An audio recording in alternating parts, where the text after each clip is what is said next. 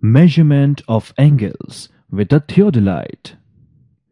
Theodolite can be used for various applications such as measuring horizontal angles, measuring vertical angles, setting out lines, etc. We will now learn basic steps involved in measuring horizontal and vertical angles using a theodolite. Measurement of horizontal angle by repetition method.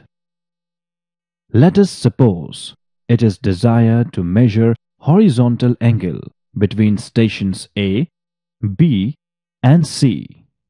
We will now use repetition method to measure the angle ABC. First step is to set up the theodolite at station B and level it accordingly. The temporary adjustments of the theodolite is to be done on the station. Now, with the theodolite at station B, view station A with the telescope and bisect the point of station A with vertical hair of telescope. Both the lower and upper plate main screws are to be released and get the vernier set to 0 degrees on the main scale. Clamp the upper plate main screw. Now, swing the telescope in horizontal plane in clockwise direction to point the station C. Tighten the lower plate clamp screw and bisect the signal at station C exactly, using the lower plate tangent screw, and note down the reading in the form of a table. Release upper plate main screw and set the vernier to 0 degrees on the main scale. Clamp the upper plate main screw. Release the lower plate main screw and swing the telescope horizontally in anti-clockwise direction to bisect the signal at station A. Tighten the lower clamp screw and use the lower plate tangent screw for exact bisection of the station A. Note down the readings in the table.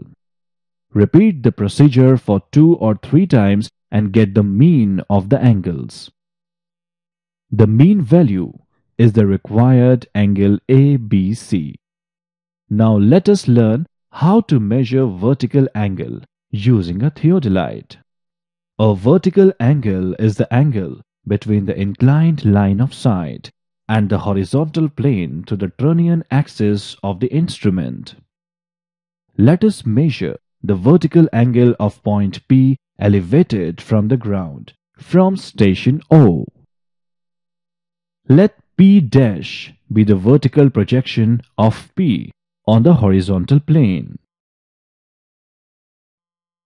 To measure angle P'-OP, first set up the theodolite at station O and level it with reference to altitude level.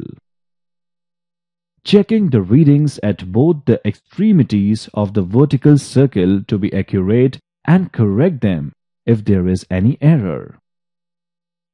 The temporary adjustments of the theodolite is to be done at the station O. Loosen the vertical clamp screw, the upper plate screw and lower plate screw and direct the telescope towards the point P. Clamp the vertical screw, the upper plate screw and the lower plate screw and bisect the point P by using the vertical tangent screw. Record the readings of both the verniers as C and D. Change the face of the instrument by rotating the theodolite 180 degrees along the horizontal plane.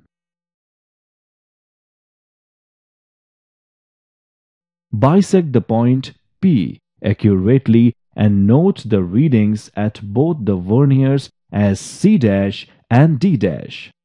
Mean of the angles C, D, C' and D' is the required angle P'-OP.